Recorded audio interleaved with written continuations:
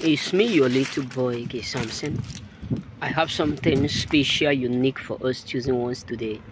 They will always pretend like they are not aware whom you are. You know what I'm saying? Like they are not aware whom you are created or what you are created to do. They will always pretend like they don't know you. They have not heard anything about you, or they are not hearing nothing from you. They will always pretend. But the main truth is that they absolutely know that there is a calling, greater calling upon your head. It is something that many of us need to know as a chosen. That these people absolutely know it. They know that you have a special calling on your head. They know that God have anointed you, not for just anointing sake, but God have anointed you to do wonders and marvelous. They know that no matter the obstacle that they may throw on your way, you are already called to win. These people know this, but they will always pretend like they have no idea. They are not aware whom you are. But the truth is that they know. Look at it. The mothers of Samson know that Samson is called to do this. Samson is called to become great. They know it. They absolutely know it. So it's something that you, as a believer, you need to know. That these people who are seeing whom you are becoming every day, they are hearing that you are working hard, and it look like, they act like they are not hearing. Others will be congratulating you. Others will be appreciating you. Others will be speaking good about you. And it look like people who are so close to you, they don't value it. It look like people whom you are eating with, associating with, it look like they are not hearing it. It all is because of the fact that they are jealous. They are aware. They don't want people to know. They don't want to give them information.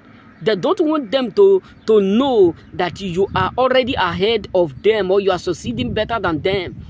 So you have to understand that life is not competition. But some people are doing competition with you.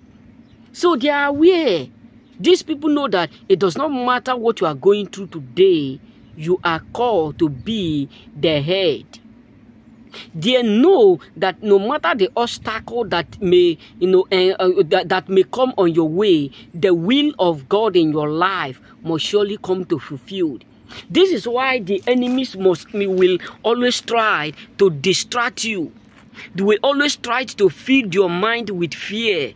We always try to feed your mind with what? With the thought of thinking, will I be able? How will I be able? Will I be able to overcome this? They will try to throw your past into your present, because that is what they are built to do. So you have to understand that God have already anointed you as a believer, as a chosen, even before the world start to exist, meaning that you have already been declared as the head, and these people are aware of it. And the Bible says we are the head and never what the tail. So they know, but they pretend, they prefer to act as if they are not aware. This is the reason why all outsiders will be jubilating, outsiders will be supporting you, but it look like inside are not ready. It look like inside they don't care. Outsiders will do what we many of them will support you directly or indirectly, but you will just be asking yourself, why is it that my loved ones, they don't care about me? Because despite of what you are going through, despite of your current situation, despite of your current condition, they know whom you are.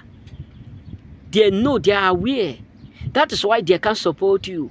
Because they know that it does not matter the support they give you, you are already greater than them. They know that it does not matter the support they do, what they tried to put in or fake. They know that you are greater than them. Remain blessed.